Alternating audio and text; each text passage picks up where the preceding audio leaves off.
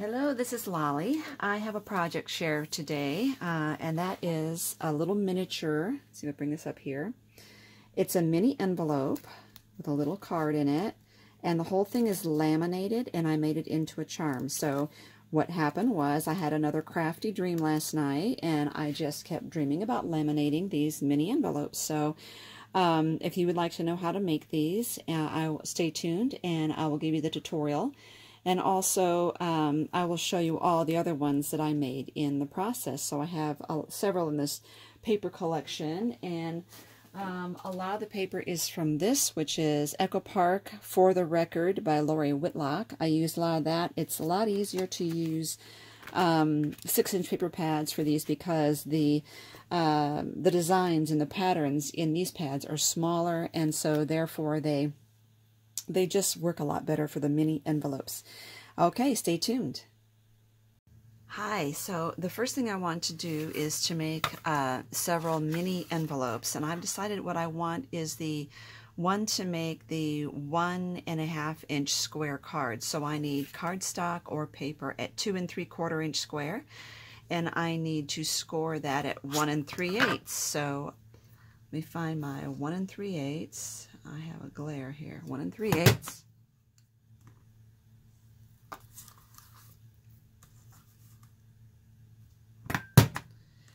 And I will give you a link below to using this mini envelope punch board so that you can see again exactly what I'm doing.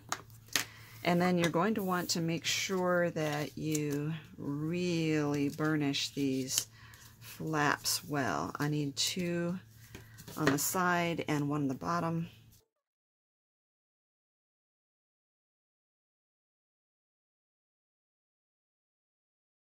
I like to hold that shut and then go ahead over here and round the other corner off. I'm not going to fold this one over because I need this one to be stiff, but I still want the fold across there to look more like an envelope. Okay, now I have pre-made a lot of these. I think I have 16 of them all together. So varying colors. I wanted to have enough so that when I fill my laminator, you know, we'll see how many I have when I put them in a laminating sheet. So let me get a laminating sheet.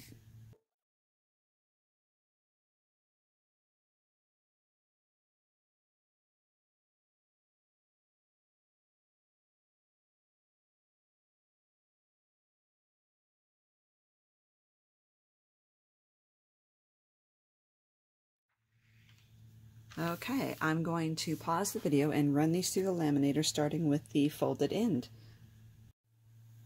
Okay, I got all of these laminated and just kind of roughly cut out around them. Now the thing with laminating such thick cardstock is you tend to get a big air bubble around it. Let me see if I can zoom in a little bit and help you see what I'm talking about. This one came out pretty good, but oftentimes there's a huge air bubble between the paper and where the lamination is connected. And so I did try one that's just plain decorative paper instead of cardstock, but I think for my purposes, I really need the cardstock because I need that big air bubble here, and I'll show you why. I'm going to use a craft blade to cut the opening back up to the envelope, and I want to be very careful not to cut all the way through the back, and I think that will be easier on the cardstock because the layers are more separated than on this just decorative paper one. So let's get one of these cut out. This one's still got a lot of air bubble around it.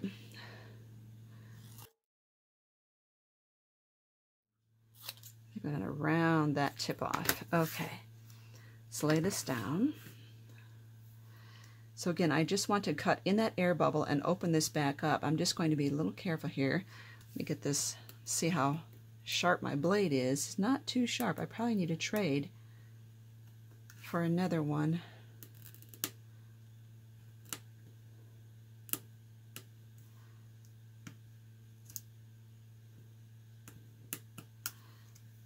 Okay, so let's see how we're doing.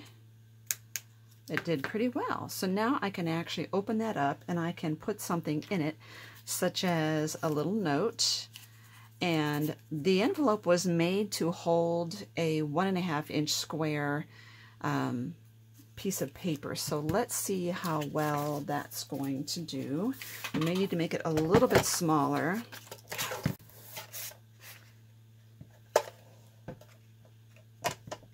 Just because of the lamination here. Let's see how this works. Oh, that's it right there. So let's try that. I should have gotten cardstock instead of flimsy paper. Yeah, I would think a little bit smaller just because of the fact that the lamination is on the sides there. That would fit in there. Okay, so now let's pull back out. So what I need to do is I'm going to prep a couple of these, get them cut out, and get this slit back open. And then we can proceed from there to kind of decorate and put a little card and make this into a dangle. But I also want to say you don't even really need to laminate these because they are cardstock and you can just go ahead and decorate and punch the hole. I just thought for something, if you want to hang this on a purse, for instance, instead of just hanging it on a craft supply, you know, like a paper crafting project, you would want to have the extra strength of the lamination. So that's just my thinking on that. So let me get some of these prepped. Alrighty, I got all these prepped, and what I did was I punched out some paper flowers from the same paper collection as these four here. And instead of doing all these on camera, I thought I would just kind of give you an idea of what I'm trying to accomplish here. So the first thing I want to do is poke holes or punch holes in the tops here.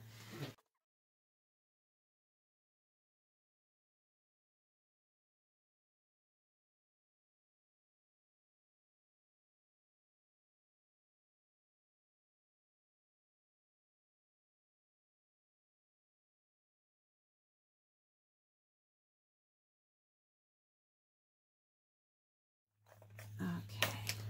Now, as I always say, I'm making this up as I go along, so I'm sorry for that glare. So what I'm thinking is about taking one of these and adding a flower to it, but I want it popped up, so I'm going to do this, but I think I need a little extra than just this stickiness, so I'm going to add a tiny bit of the Better Ultimate adhesive here.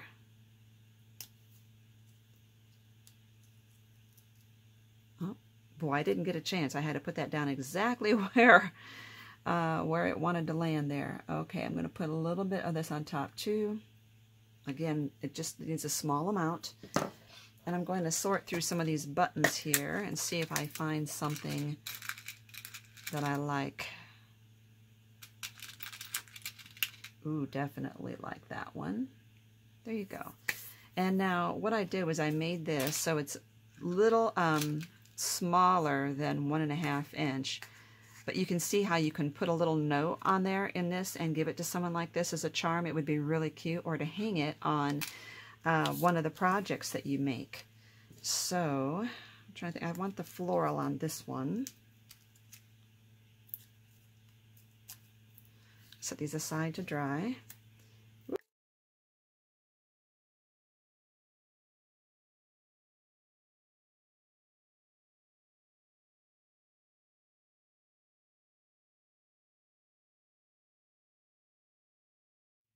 Now these buttons I actually got from, they are, what do you call it?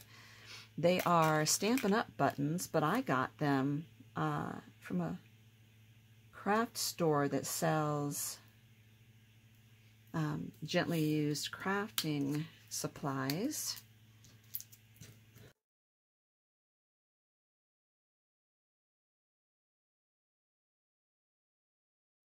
I'm going to let those dry. Now with the Better Ultimate adhesive, you need to wait and not move them for about an hour.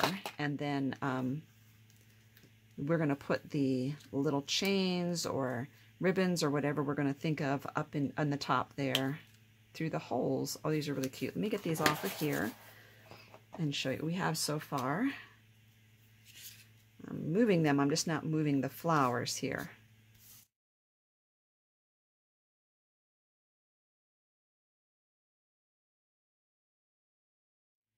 These would be great for birthdays, you know, for any kind of holiday, just a gift of friendship. It'd be very, very sweet. Okay, I have all of these done, but I want to zoom in and give you a closer look at them now. Try to get the glare off of there. So this one I just tied a narrow ribbon on it, and you can see I have a card in each one of these. This one I did the loop with the ribbon there.